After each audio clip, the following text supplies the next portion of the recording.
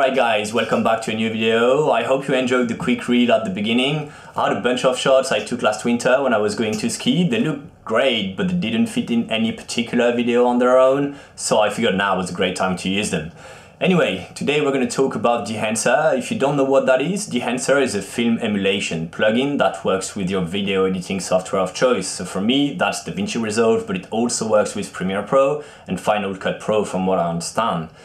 I had been eyeing this plugin for quite some time because it looks like it can do some stuff that are really cool, and I really thought I wanted to try it at some point. So when Dehancer reached out back in, I think it was around New Year, I'm so sorry Dehancer, it took me so long to get around to doing this, but it's here now. So when they reached out and asked me if I wanted to try the plugin and why not make a review about it after I, learned it and used it for some time, I was, yeah, absolutely very excited about it. So I've used it quite extensively now, and I think I made up my mind on, how good it is and who this is potentially for. So if you want to learn a bit more about it, if you'd like to see some color grading stuff or just hang out while we edit some stuff, let's jump into DaVinci. Alright guys, cool. So we're now in DaVinci in my timeline for the intro. Let's jump to the color page. And okay, so first of all, I'll show you how I've been doing it so far, and a lot of people do it. If you want the film emulation look, just with DaVinci you can do it, but it's more tedious. So you need an input device transform, output device transform, and LUT just to get that look. So in the input device transform, if you don't understand any of this stuff, then it's a good sign that Dehancer is going to make your life easier. And after this part, I'll show you Dehancer. So this was shot on a DJI Air 2S drone. So we'll select our input color space will be DJI D gamut, DJI D log. I could leave use timeline because I set it in my color management settings, but just for the sake of showing you, DaVinci wide gamut, DaVinci intermediate, and the input is done. Now we need to output this to Rec 709. So use timeline, once again, I just did it, I showed you. We choose color space Rec 709, and the output gamma has to be Sinian, because DaVinci film emulation LUTs will only accept a Sinian film log profile. So ouch, this is what you get. Don't worry, next node in LUT, you go in LUT, choose film looks, and I'll use whatever you want to use really, but I'll use the Rec 709 Kodak 2383 D55, this one, and boom, this is what you have. It's what it should look like, I guess, but you're nowhere near looking good, so you still need to do some work, and this is where you need to have some degree of knowledge of DaVinci. So if I were to try to make this look good, I'd probably do 3 extra nodes, so nodes keep piling up. This one, I'd do it like, well, let's just do exposure real quick. I'd do more than this, but just to give you the general gist, I'd adjust the exposure. I don't know, somewhere like this looks good. Then in this one, I try to inject a bit of drama, so I probably go in gain. Try to make this like yellow greenish, which is kind of what I did in my video. And then in this one, I'd probably play with the saturation a bit. So I'd go the easiest way. I'll probably just go for the reds and boom, something like this. And yeah,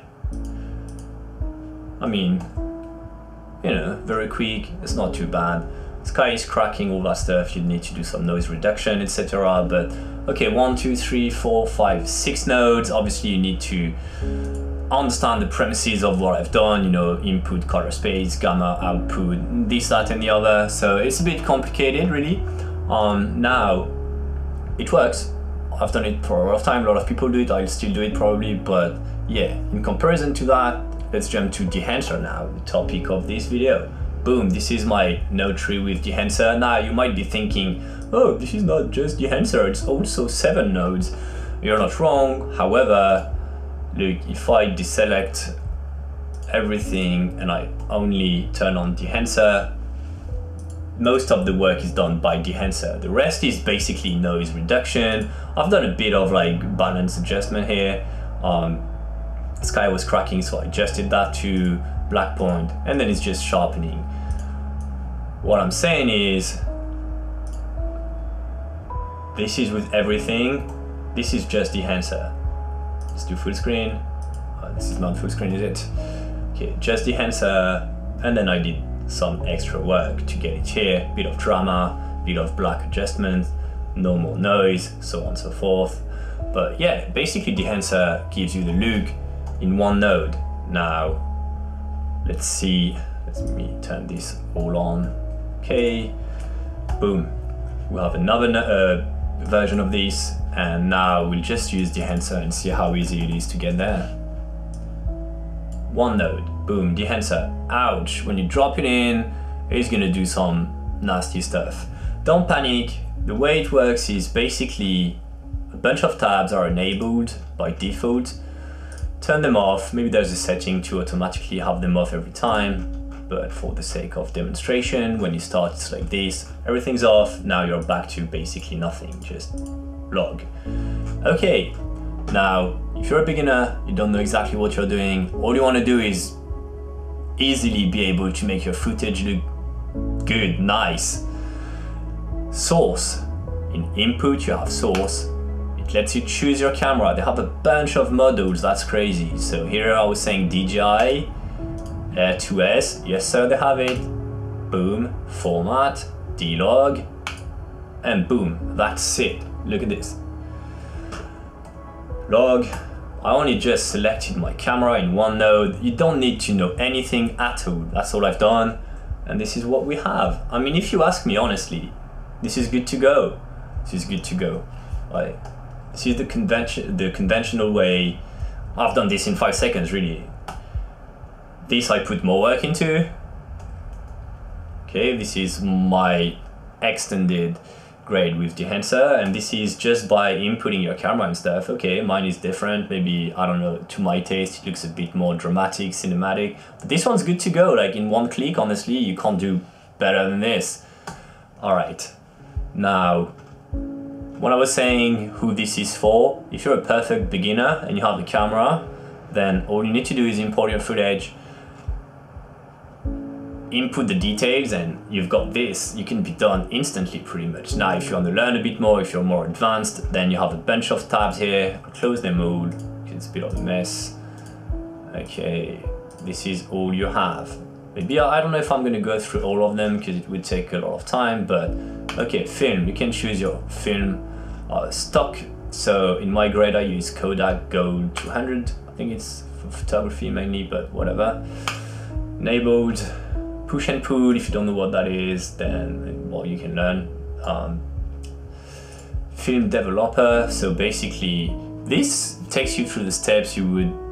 It emulates film, right? So it lets you develop your film basically in a digital work environment, which is really, really cool. Contrast boost does exactly what you would expect.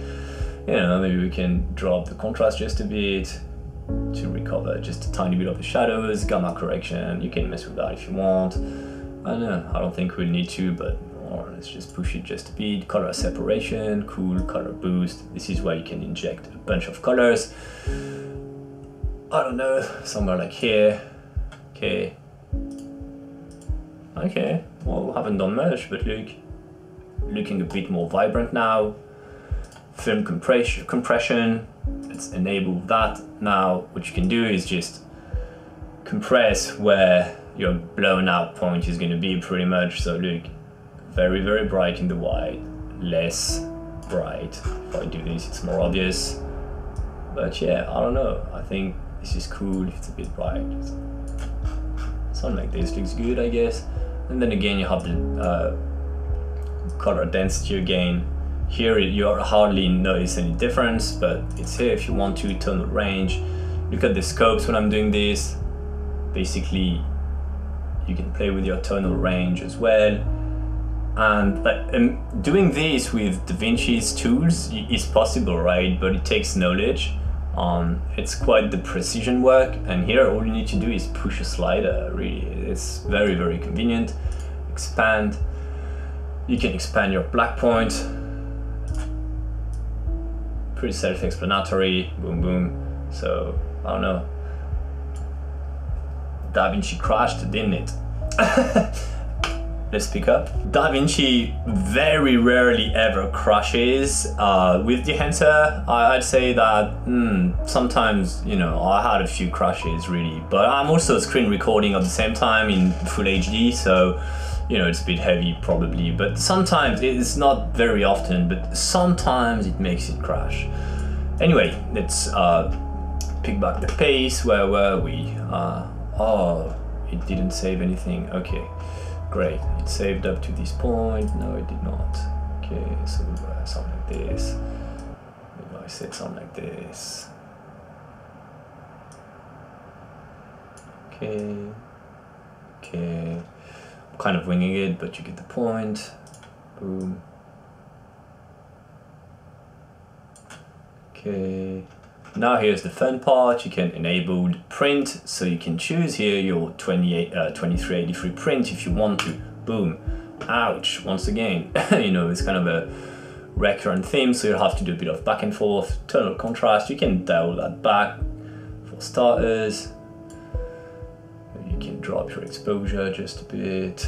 Maybe you can target the whites to be more towards the yellow greenish like I did in my edit. And then, you know, it's a matter of juggling with these settings a bit, which is, you know, that's what I'm saying. If you want to do the film print, then you need to commit to a bit of work, you know, anyway. It's not just going to happen in one click and boom, Hollywood, but this makes it very easy still, I think. So back here, density, maybe we can add a bit. Now we have some real proper color separation going on, and you can see my D-Log footage is starting to crack here. It's just not having it. But yeah, you can use some noise reduction. Then you have the color head. So, you know, this is kind of cool if you want to. So the highlights, I was saying I'd like them to be a bit yellowish, sort of, add a bit of drama. You can see what it's done now. Boom, boom. Once again, it's not perfect, but okay. Midtones, maybe we'll leave this. Shadows, blue, maybe a bit of like this. Let's go back to our black point. Drop this just a notch. Boom. Film grain. Okay, if I add some grain, I'm sure you can see this on YouTube, but if I do it properly, then you probably won't be able to see it, so I will forego it. But you can add some grain and it works very, very well. On your screen, it will look beautiful. For YouTube, I don't know. Halation, maybe not the best example for a halation, but let's zoom in. Let's remove the gallery again. Yeah. Okay, and then boom. Now I guess you can see it. Amplify. Let's boost everything to the max. We've got some crazy halation going on now. I don't know, you can add a bit of it if you want. Still too much, eh? Okay. Oh, it's very, very slight, but maybe we can.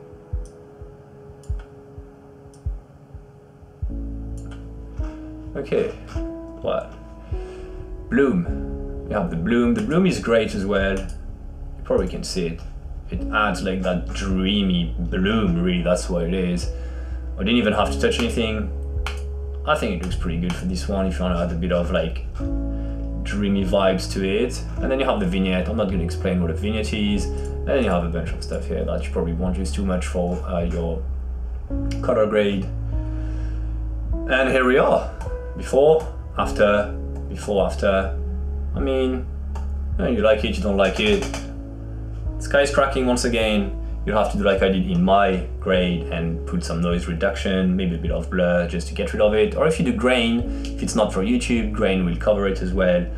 But yeah, that's why I chose a DJI video to do this, because if I take a stellar camera, then, you know, it makes it very easy. DJI is probably not the easiest to color grade nicely. So if Dehancer can, you know, make DJI look very, very great, then it's a very good sign. Here we are, just with one node. I think it's pretty awesome, really. D-Log, boom. Have some really hard to replicate color separation. And apart from the sky cracking a bit, I mean, you know, this is very dark. It's quite dark to begin with, but nothing's like gone. Nothing's like bulgy black patch or anything. You still see your houses in the shadows and stuff. So yeah, it's pretty great, if you ask me. Boom, this was with the conventional way, and this is my grade. Alright, so now we're in another timeline, just for the sake of doing a different example. This shot is from the last video I made with Petit Sneaky, where we took portraits of the cherry blossom, and this is one of the B-rolls in that video, and I graded this with Dehancer as well. Obviously I did a bit more than just that again, but if I were to turn everything off and just turn Dehancer on, this is basically log. So this was shot on the Sony a7 IV, better data than with a DJI drone, and boom, this is what you get. So if you were to just use Dehancer, and you know, I adjusted with this as well, so I mean I could easily drop the black point a bit, I don't know, somewhere around here, and then I don't know, maybe the tint a little bit like this, and boom, okay. Log, Dehancer. I don't know if you can see the grain, but it looks on my screen. I mean, I'd use these, no problem. That's good to go. One node once again, and then once you add the stuff I've done on the side, then okay, well, I adjusted a bit, so it probably shouldn't look like this really, because I was going for a bit of a faded kind of thing with this one. But yeah, well, this is the final grade, pretty much something like this. So yeah, without it, with it. Alright, and here's another way you can use it. You don't have to build your entire grade on Dehancer. You can have like, so this is a shot from a previous hiking video. The grade's already done. If you look at it, it's what I told you. I converted from Sony to DaVinci wide gamut, and then I converted to Rec 709, Xenon log, and I put the DaVinci built-in Kodak 2383 LUT, and this is good as it is. I can add an extra node after the Rec 709 conversion, add Dehancer and source Rec 709 because we've already done the conversion, and then okay, it does that. So you can work from here if you want, but as far as I'm concerned, the grade is done. So I remove all that stuff. You could add some grain if you wanted to, why not? Let's add some grain. It's probably not gonna show too much on YouTube, but something like here. Yeah. Looks good to me. Before, after. But then you can add some bloom. We've got some nice lights and stuff. I didn't have a black mist filter with me, so you could turn on bloom. Boom. Not even gonna touch anything really. Nothing. And then with Dehancer we have bloom and grain. Maybe it's a bit heavy on the grain. That's kind of okay. So yeah, you can use it like that too if you want to. Pretty easy, works very well. This will conclude our review. I think, you know, as I demonstrated, it will fit a whole bunch of people really. If you're a beginner and you want something that will give you nice looks in a few clicks without you knowing too much while you learn your way up, then this will do just that for you. If you're more advanced, you probably don't need me to tell you, but this is a very complete and well done product. Works wonders, definitely something I'd be very, very happy to have in my toolkit. And yeah, there's a few different ways you can use it. You can only just use, you know, bloom, halation, certain effects. If that's what you want to do, just add the grain on top of your pre-existing grades. And I think you can get like just certain effects as well, if that's only that you're interested in. But I think it works very well as a full entire package. So there should be, I think, links in my description where you can go check out the packages and like the plugins and all that stuff, what works with your softwares, etc. So if you're interested, go have a look.